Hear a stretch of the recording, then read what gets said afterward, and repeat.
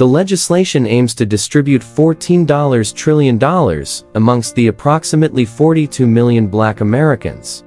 New York Representative Jamaal Bowman is backing a federal bill that would provide every Black American with a one-time payment of $333,000 as restitution for slavery.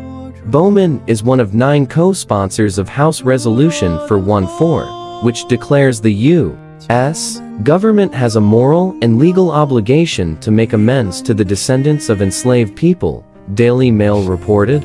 The legislation aims to distribute $14 trillion amongst the approximately 42 million Black Americans. This number comes from estimates of how much academics think the U.S. monetarily benefited from the free forced labor provided by slaves between 1619 and 1865, the news outlet explained.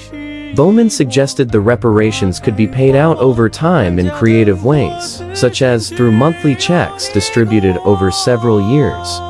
Bowman argued that the government's pandemic response proves it can afford such a program. According to Daily Mail, he told the Journal News, "When COVID was destroying us, we invested in the American people in a way that kept the economy afloat. The government can invest the same way in reparations without raising taxes on anyone." The congressman also proposed the funds could be spent into existence the same way the government did when it spent $7 trillion in 2020. This number accounted for a little over a quarter of the economy. Bowman said that the money doesn't have to be paid out in one shot. He emphasized that there were 246 years of free labor that produced trillions or hundreds of trillions of dollars for the U.S. economy. He added, "The economy wouldn't exist in the way it does today if slavery hadn't built it," said Bowman, Daily Mail noted. While the bill currently lacks support to advance in the Senate, it comes on the heels of some localized successes on reparations.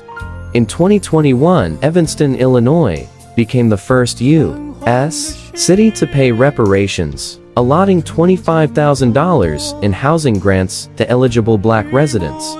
The city used tax revenue from cannabis sales and the sales of homes costing over $1 million, Daily Mail reported. Other cities, like San Francisco, have also explored reparations programs. According to the outlet, in December 2023, New York Governor Kathy Hochul signed a bill to create a commission studying potential reparations policies. National reparations might be one way the nation can help close racial disparities in housing, education, incarceration, and more.